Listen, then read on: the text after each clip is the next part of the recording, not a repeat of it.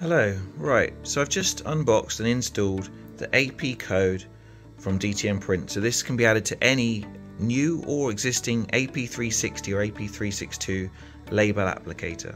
So what this does, this allows you to, so you've got a tablet up here and then a print head in here with an inkjet printable or an inkjet cartridge.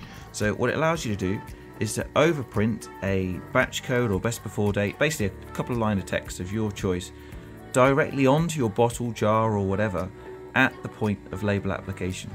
So if you want, you could actually print onto the label or onto, I'm going to print on the base of the plastic here. So it's a durable ink, it won't wipe off, but say it allows me to put unique content onto labels or onto bottles as the label is being applied.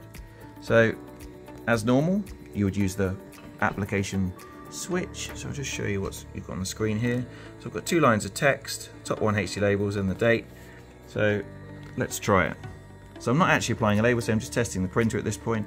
If I hit go, so you'll see our text has now appeared on the bottom of the bottle. Take this off, turn it around and have a look.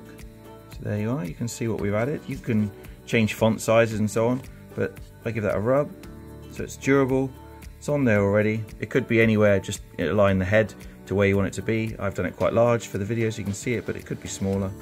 But yeah. It's my first, well, I think my first proper print.